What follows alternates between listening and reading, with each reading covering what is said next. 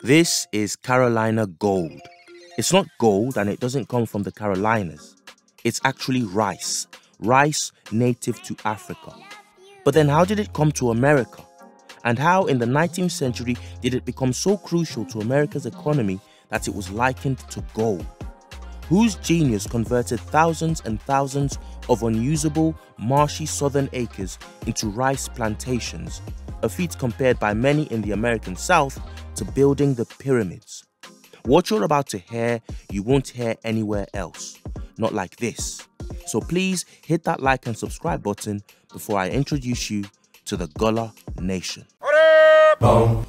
When you think of rice and its origins, you probably think of East Asia, places like China, Japan, and so on.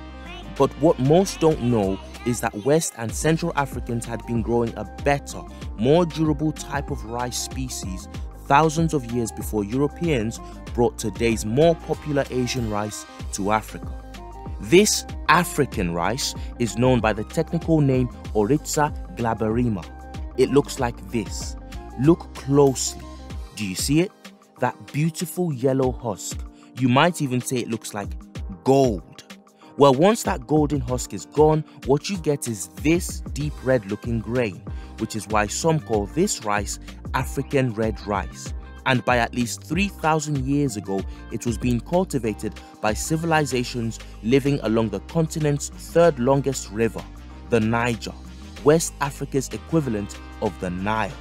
The biggest and baddest of these civilizations was an African empire known as the Jollof or Wolof Empire, a West African powerhouse which many Moors, black kings and generals from North Africa died trying to conquer, an empire which encompassed modern-day countries like Senegal and the Gambia. But did you catch that name just now? The Jollof Empire. Yes, this red dish, jollof rice, has been behind a century-old war of words between Ghanaians and Nigerians about who cooks the best version. Funny thing is, jollof rice originated from neither Ghanaians or Nigerians. It belongs to the Senegalese, specifically the Wolof or Jollof people.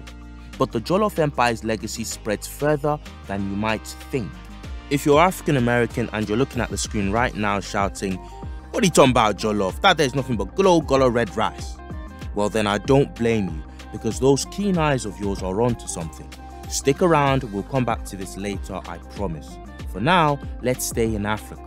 Because in the 15th century, white men arrived on the western coasts of the motherland, and contrary to the Eurocentric myth that they found nothing but savages, what they actually found were thriving empires and kingdoms, from megacities to towns, city-states to complex confederations of villages. These kingdoms had everything they needed right where they were and more. The sun, rich earth, natural resources, manpower and mind power. Listen to how the Portuguese described the riches they saw along the Upper Guinea coast in the 1400s.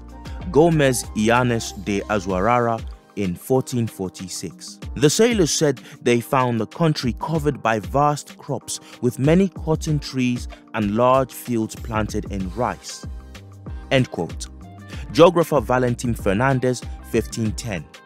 This land is rich in food, to wit, rice, millet and beans, cows and goats, chickens and capons, and numerous wines and other food products. End quote. No starving African babies, not just yet. That wouldn't come till after hundreds of years of raping and pillaging by the West. Just saying. Back in the 14 and 1500s, however, the rice growing technology used by Africans was something European explorers had never seen before. And boy, did it confuse them. Another explorer, the mixed-race Portuguese man Andrés Álvares de Almada, said this, quote, "In these parts, the rainy season starts at the end of April. The blacks make their rice fields in these plains. They construct dikes of earth for fear of the tides. But despite these dikes, the river breaks them frequently, flooding the rice fields. Once the rice has sprouted, they pull it out and transplant it on land that is inundated, where the rice yields." End quote. What Dalmada didn't realize was that the flooding was deliberate, part of the process of growing the rice.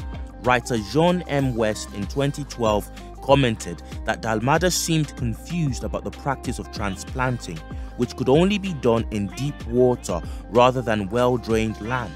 Mr. West points out that another century would pass before European explorers would finally get it. In 1685, Michel Jajolet de la Crube crossed the hinterland between the Gambia and Guinea-Bissau, and he wrote this: "I saw fields of rice located along the river. They are traversed by small walkways from space to space that prevents the water from running out. After it rains, one seeds the rice, which grows in the water. The lowlands and those that are watered by ordinary spillover from the heavy rains at the height of the season or inundated by springs or currents coming from higher up are all planted in rice. The people cut up their land by means of small dikes that retain water so that the rice is always bathed, because it likes to be in the water, and it grows as the water rises. The lands that are flat and well irrigated are perfectly cultivated, and they do not use but shovels of wood provided with a flat piece of iron at one end and a long hand to cultivate." End quote. So millennia before the arrival of Europeans, Africans had found ways to turn their notoriously difficult terrains of wet jungle and mangrove coastlines into arable, farmable rice fields. Meanwhile, English ships were arriving on the east coast of America, their passengers disembarking and wondering what exactly to do with all the wet, marshy land they'd discovered. These are those same marshy plains of Georgia and the Carolinas. Today, not far from here are towns, gated communities and shopping malls. The gentrification nowadays, it's thick and fast. But when the first Europeans came here, nobody lived anywhere near these plains apart from several well-adapted nations of Native Americans. Back then, Europeans didn't know what to do with all this real estate, just that they had to dispossess the Indians of it. By the early 1700s, however, somebody had an idea. We don't know who exactly was the first to think of it, but having observed what the Africans were doing across the Atlantic with their forests, it was soon clear what needed to be done in the south: rice. But how to grow it? Nobody knew how to, except the Africans. So the first enslaved people were brought over from the old world to the new, specifically for the job of using their special skill set and knowledge to reshape the landscape their kidnappers couldn't work. Many of these enslaved men and women were from the Kingdom of Angola, a name which came to be shortened to Gola. These slaves were mixed with many others coming from what was known then as the Windward Coasts or Rice Coasts, places like Guinea, Senegal, Sierra Leone and Nigeria. All were lumped into one group, and that group collectively became the Gola Nation. But Gola ancestors didn't just bring their pain and tears, they brought their ways, their knowledge and strength. They brought with them the life and death knowledge of rice planting. And they also brought their culture. Many words in the English language today are owed to these people. Okra, coming from the Igbo word for the vegetable, okuru, yam from inyame or inyambi, the Wolof word for the same, and barracuda from the Yoruba word for shark, akurakuda. The Gola dialect is itself a type of Creole, which when the old heads speak it, sounds uncannily like Jamaican patois. Of course, the dialect is also closely tied to its African roots, and attentive Africans can hear some words still used in the pidgin spoken in West Africa today. And so, from just a couple hundred in the late 1600s to over 3,000 by 1708, these Africans soon became the majority population in Georgia and the Carolinas, and they would soon make it count. In 1739, a carefully planned slave rebellion killed over 20 white colonists. The Golas never seemed closer to freedom than at that point in time, but without a common language, sold off from disparate African nations, the organization needed to make the uprising successful was lacking, and the Gola rebellion was eventually brutally suppressed. Still, colonial America was afraid, so afraid that in 1740 something known as the Negro Act was passed, placing a short-term moratorium on importing slaves from Africa. This moratorium was eventually lifted. It had to be. It was the only way the colonists could build something out of land that oozed and breathed, land they knew nothing about, but that the Africans knew exactly how to use. Besides, Carolina gold and the knowledge of growing it was becoming so in demand that the governor of Carolina complained in a letter that they had more rice to ship out than there were ships. Nice problem you got there. Wanna swap? Is what the slaves would have said if they'd spoken the governor's language. As more black men and women arrived, more rice was produced. The crop went from 330 tons exported in 1700 to 42,000 tons in 1770 in South Carolina alone. Plot these numbers on a graph and you'll see the success, livability and growth of the South go up in sync with the increase of black arrivals decade after decade. John M. West writes, quote, "These Africans brought knowledge from their homelands of different modes of rice cultivation, soil and water management and milling, which they adapted to the rice plantations of the southeast, such as using hollow cypress log trunks to control the flow of water from levees into fields." One 18th century source would write, "Rice is raised so as to buy more Negroes, and Negroes are bought so as to get more rice." Now we all know of how profitable cotton was, but rice plantations produced profits of up to 26%, leading one Savannah River planter to describe his rice fields as gold mines.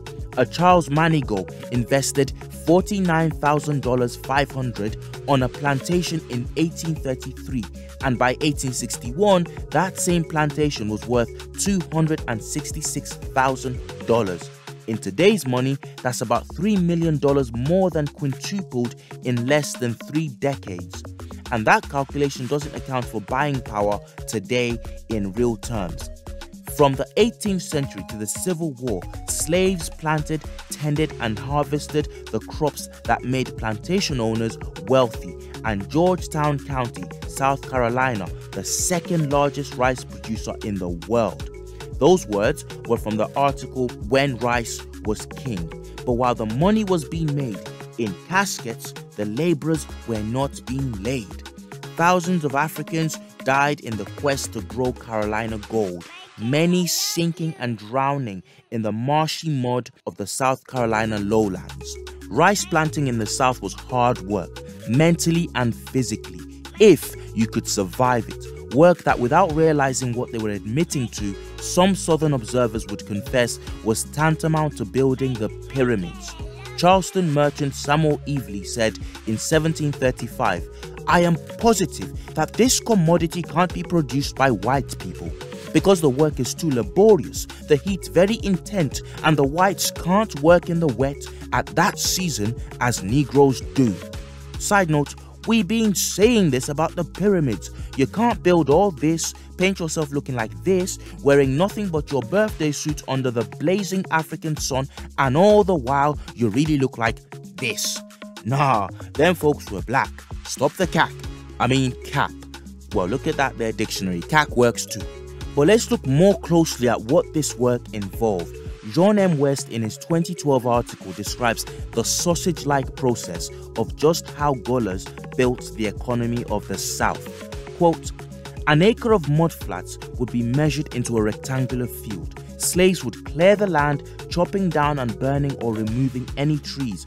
Oxen were the only draft animals that might be used to assist, but they had to wear a special boot or else they would sink in the muck.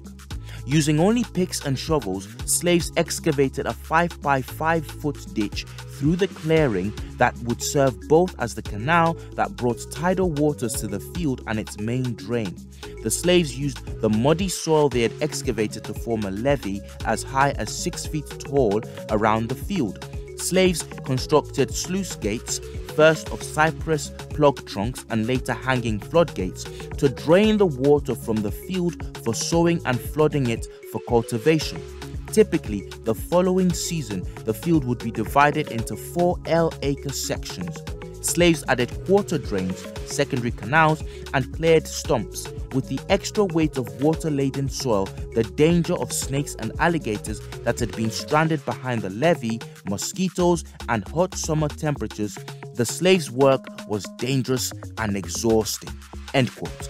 Gullahs used wooden mortars and pestles to mill the rice, a practice they brought from Africa, a practice reminiscent of how Egyptians processed their famous farro grain, similar to how other Africans have processed their grains and tubers since forever. Separating the hulls from the grain with winnowing baskets, the making of which once again utilized the intricate skills their ancestors brought over from Africa, an account from 1775 reports what happened next. Quote, "When winnowed, it is ground to free the rice from the husk. This is winnowed again and put into a mortar large enough to hold half a bushel, in which it is beat with a pestle by Negroes to free it from its thick skin. This is very laborious work." Close quote. Laborious and deadly work. One 18th century source confessed, "If a work could be imagined peculiarly unwholesome and even fatal to health, it must be that of standing like the Negroes, ankle and mid-leg deep in water which floats an oozy mud, and exposed all the while to a burning sun which makes the air they breathe hotter than the human blood. These poor wretches are then in a furnace of stinking, putrid effluvia." This is not even a fraction of the horrors involved. A runaway slave, Charles Ball, reported, quote, "Watering and weeding the rice is considered one of the most unhealthy occupations on a southern plantation, as the people are obliged to live for several weeks in the mud and water, subject to all the unwholesome vapors that arise from stagnant pools, under the rays of a summer sun, as well as the chilly autumnal dews of night." Close quote. Charles Ball would also report in his famous book of how runaway slaves hanged themselves rather than return to their kidnappers' plantations. Up to a third of low country slaves died within a year of their arrival. Records from Somerset Place Plantation in North Carolina indicate that 80 fit, young and strong Africans were brought there in June 1786 to transform the land into a rice plantation. By 1803, only 15 were still alive. At Gowrie Plantation in South Carolina during an 8-year period between 1846 and 1854, more slaves died than were born. 90% of the infants who survived birth died before they were 16 years old, and yet, somehow, a little like the Israelites in Egypt, the Gullahs managed to increase in number. So much so that by the time of the Civil War in the 1860s, blacks were the single largest ethnic group across the Carolinas and Georgia, comfortably surpassing the whites. Could it have been something in the water or food even? Not when you think nutrition, clothing and shelter typically were often very poor. But out of something bitter, Gullah men and women made something sweet. The South owes some of its best-loved cuisines today to the ancestors of Gullah Americans. With the gardens they kept, sometimes secretly, sometimes with the permission of their masters, the Gullah people grew vegetables from their home countries and passed on their African recipes, one generation to another. Gullah red rice is almost unchanged in its look and taste from what West Africans know as jollof rice. And if it's as delicious as the connoisseurs say, then no doubt it's of the Nigerian variation. Then there's okra soup, gizzard stews, Gullah rice and beans known as hopping johns. There's literally history in every plate of Gullah food. Incredibly, the soil ran out of steam before Gullah men and women did. It became depleted just as new rice growing regions were opening to the west of America. But most crucially, the Civil War happened, and thankfully the right side won, thereby abolishing slavery in America. After having been banned from trading with England and its colonies during that war, the plantation owners in the South couldn't recover even with the war over. And without the slave labor needed to farm it and make the crop profitable, Carolina gold quickly lost its luster for southern planters. At the end of the Civil War, as part of the US government's Reconstruction Plan, lands on the coastal islands were sold to the newly freed Africans. But this goodwill hasn't lasted.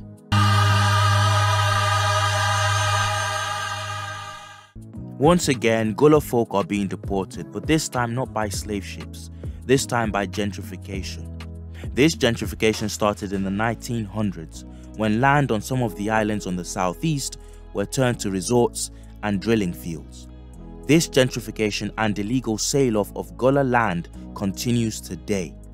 If America ever was great, and Americans really want to make the country great again, you all might want to do it properly this time round and not leave behind those on whose backs and minds that greatness was built. People whose descendants are the likes of Jim Brown, Robert Smalls, Clarence Thomas, Earl Manigault, James Jameson, Joseph Rainey, and Smoking Joe Fraser. All hail the Gullah Nation. From Kush to Compton, this has been Trill Black.